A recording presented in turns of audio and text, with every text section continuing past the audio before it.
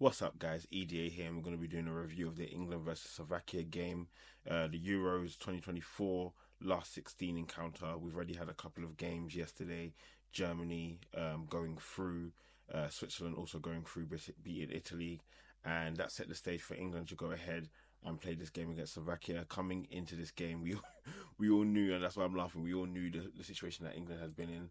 They've been playing poorly throughout the tournament, no doubt about that. There's been questions about the selections, who should be starting, but ultimately one man makes that decision. Gareth Southgate.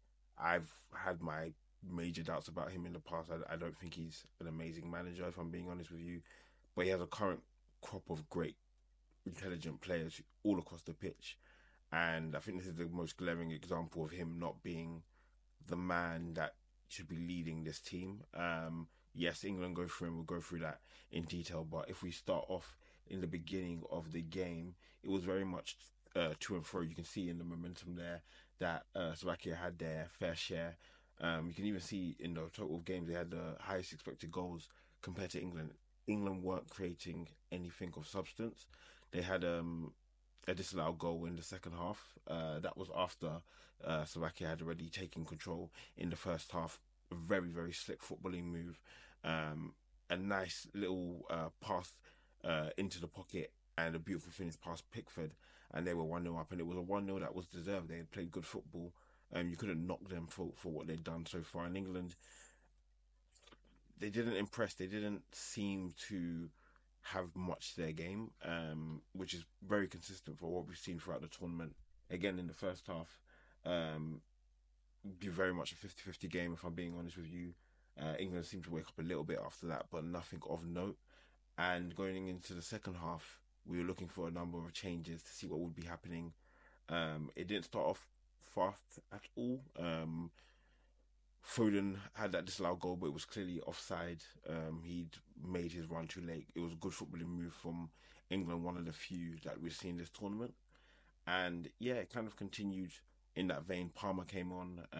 He had a less than desirable impact. Um, and yeah, England was still pushing for victory, but it didn't look like they had any intent. It didn't look like they were desperate for it. Southgate was making changes very, very late into the day.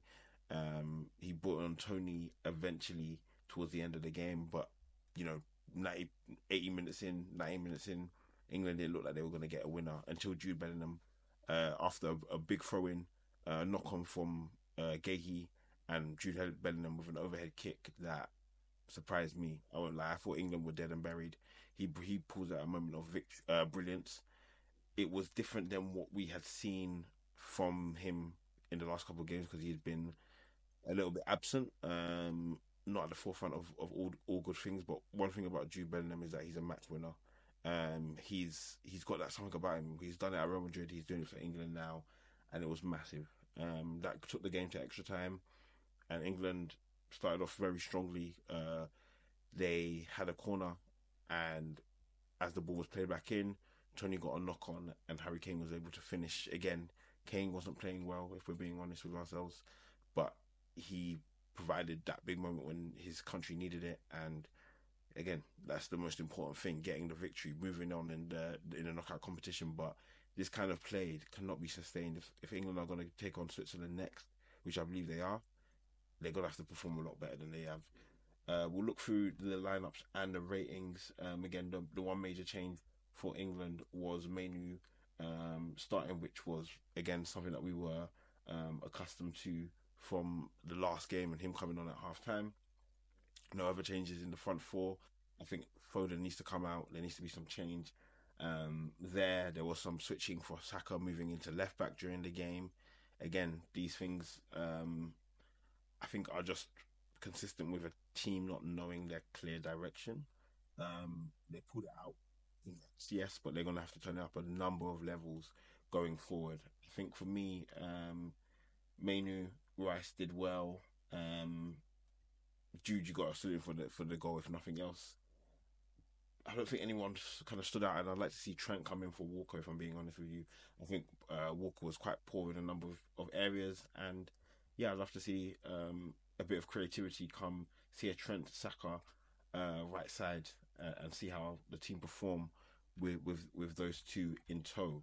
But yeah, that's amazing to get from the game again. England not exciting, um, but they pulled it out, and you've got to salute them for that, if nothing else. But going up against a good Switzerland team who have performed, Xhaka, Vargas, a number of players who have performed time and time again in this tournament, England will need to show up. Hope you guys have liked it. Make sure to like, subscribe, and I'll see you guys again. Peace.